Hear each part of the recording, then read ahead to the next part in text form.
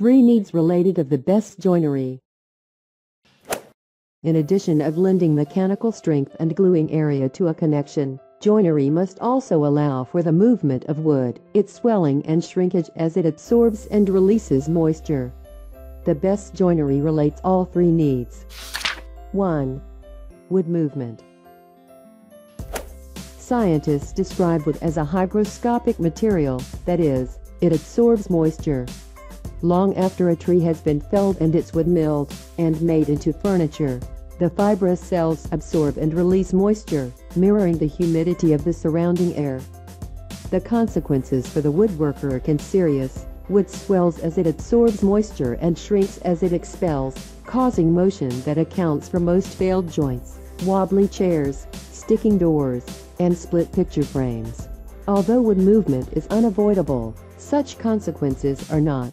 An understanding of wood's characteristics will enable you to accommodate this swelling and contraction and produce joinery that is both durable and stable. The wood of most species is characterized by growth rings, which are concentric bands perpendicular to the axis of the trunk. The manner in which the rings are exposed on a wood surface can help you anticipate how the piece will react to humidity changes. As the illustration below shows, there is more swelling and shrinkage along the growth rings than across them. The way lumber is cut from a log has a crucial effect on how much the wood will shrink and which dimension, length, width, or thickness, will be most affected. Any piece of wood provides 3 views of annual growth rings. The transverse section, or cross-section, lies at right angles to the grain and is visible in the end grain of stock. The tangential and radial sections are at right angles to the transverse section. Being able to distinguish the different views of the rings on a workpiece can help you compensate for wood movement in your joinery.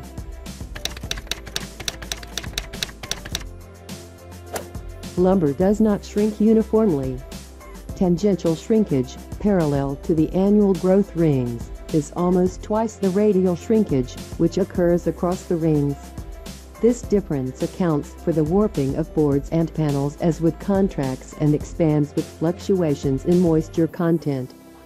Radially cut boards, also known as quarter sawn, are more dimensionally stable than tangentially cut, or plain sawn boards because they shrink and swell less across their width. Plain sawn boards tend to cup at the edges. Greater tangential than radial shrinkage can cause square boards to become diamond-shaped and cylindrical ones to become oval. Logs are sawn in 2 basic ways, with many variations. The most common system, called plain sawing, slices the log tangent to the growth rings. Their method, less commonly used, is called quarter sawing or edge grain sawing. It takes slices at right angles to the growth rings. Although the techniques used in the annual growth rings in the plain sawn oak board appear on the face as an elliptical landscape figure, plain sawn stock is sliced tangent to the rings. The growth rings in the quarter sawn oak board appear as lines perpendicular to the face. Each system are very different. Each will produce some boards with characteristics of the other. For example, plain sawing through the center of a log produces a piece of stock that looks much like a quarter sawn board. Quarter sawn boards have their annual growth rings perpendicular to the face. This orientation of the growth rings accounts for the superior dimensional stability of quarter sawn boards. Wood shrinks and expands roughly twice as much tangentially to the rings as it does radially. When quarter sawn boards swell or shrink, they do so mostly in thickness, which is minimal, whereas a plain sawn board changes across its width. A table made from plain sawn pine board, for example, can change as much as 1 inch in width. A similar table made from quarter sawn boards would only swell or shrink by 1/4 as much or less, depending on the species. Although you may not be able to control the environment where your furniture will be used, you can make your joinery choices to compensate for wood movement. Orient the growth rings in the mating pieces of a joint so that they move together. For example, the rings of the 2 parts of a corner joint should be parallel to each other so that they shrink or swell in tandem. When the rings of the pieces meet at right angles, as in a mortise and tenon joint, make sure their tangential surfaces are aligned. Work pieces that feature irregular grain require particular attention. A square chair leg with growth rings that run diagonally through it when viewed in cross-section, for example, will eventually lose its square shape and become a diamond shape, pulling the chair frame out of square with it. A drawer glued up from plain sawn boards illustrates how grain alignment can make or break a joint. By aligning the boards so that the annual growth rings curve inward, the joint may separate at the top and bottom when the front cups as it dries. If the boards are aligned so that the annual rings curve outward, drying of the wood will tend push the top and bottom toward the mating piece, keeping the joint together. 2. Form and function. Selecting the joinery for a project involves both structural and aesthetic considerations. The curved-through dovetail blends strength and attractive for drawers that will be the highlight of a piece. The utilitarian dado joint is a good choice to anchor the shelving in a modern cabinet. Ideally, joinery should achieve a balance between form and function. Each joint must complement the overall design of a piece, while resisting the stresses to which it will be subjected. The choice of a joint will often be dictated by its function and location. Car case corners can be joined with a host of joinery methods. But a car case that is more likely to be visible, such as a drawer, will benefit from a visually pleasing joint like a half-blind dovetail or box joint. For other project components, the options are more limited. A frame and panel door, for example, may call for either blind or haunched mortise and tenons, while a chair with round rungs should ideally be assembled with round mortise and tenons. The wood you choose will also have a bearing on your options. The chart lists the various joints shown in this video and rates their utility with solid wood, plywood, and particle board. A joint like the frame butt can be used with any material, but only if the connection is reinforced. As a rule of thumb, any joint involving end grain must be reinforced in some way.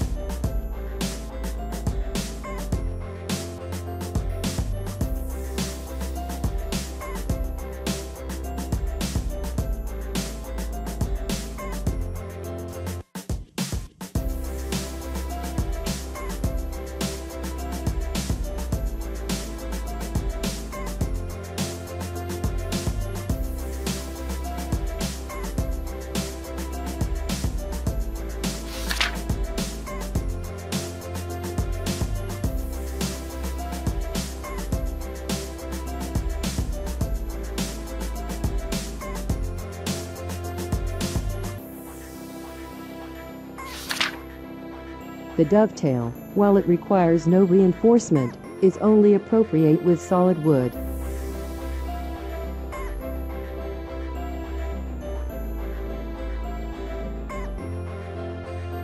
Once you have chosen your joinery, prepare your stock. Carefully joint and smooth all mating surfaces. If you are unsure about which joint to select for a given application, choose the simplest one, particularly if it will be hidden. 3. Bonding wood. Over-tightening the clamps on a glue joint can squeeze out all the adhesive, resulting in a starved joint. Apply a thin, even layer of glue on the mating surfaces and stop tightening when a small bead of adhesive squeezes out of the joint. Proper bonding of mating surfaces can be achieved in 3 steps. Number 1. Preparing the surface meticulously. The mating surfaces of a joint must be made as flat and smooth as possible with a jointer or hand plane. Rough surfaces have hundreds of tiny air pockets that can cause uneven gluing. Surfaces should also be clean. Oil, sawdust, grease, and dirt can weaken a glue bond. Some oily woods, such as teak and rosewood, have extractives that inhibit the gluing process, but before glue up removes most of the residue from the surfaces. Number 2. Applying the right type and amount of adhesive. While glues made from organic materials such as fish glue and hide glue have been in use for centuries, most modern adhesives are derived from synthetic compounds. Glues such as resorcinol and epoxy cure by chemical reaction, while yellow and white glue cure by evaporation of the solvent they contain. Most glues seep into the wood, locking the wood fibers together and creating a bond that is stronger than the wood itself. To select the proper adhesive for your joinery tasks, see the chart.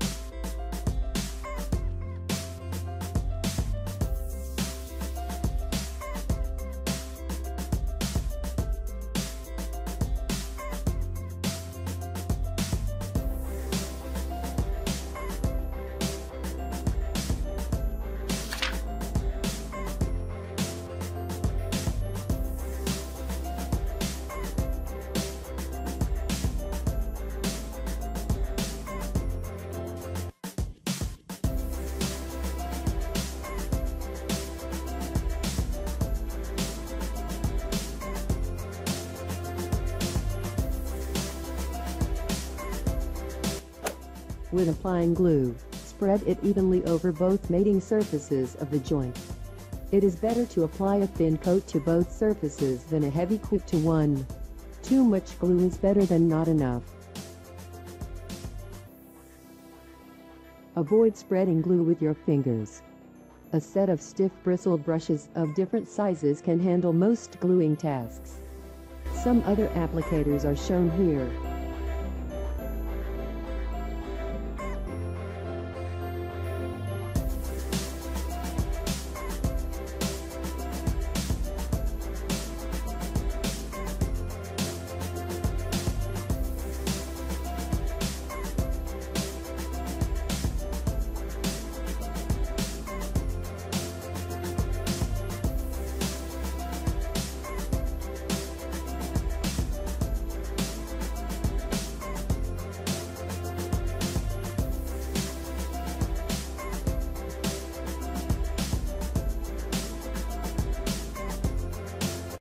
Number 3. Proper clamping. Joints should be clamped immediately after the adhesive is applied. Position your clamps carefully to avoid cupping or bowing of the work pieces. Clamping presses the glue into a uniform thin film between the mating surfaces, while holding the pieces until curing takes place.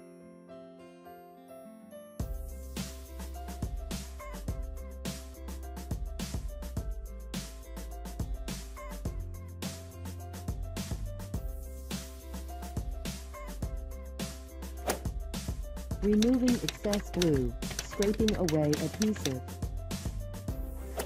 Once all your clamps have been tightened, use a putty knife to remove as much of the squeezed out glue as possible after it sets but before it cures. The moisture from adhesive left on the surface will be absorbed by the wood, causing swelling and slowing drying time. Hardened glue can also clog sandpaper, dull planer knives, and repel wood stain. Once the adhesive has dried, use a paint scraper to remove any squeeze out that remains.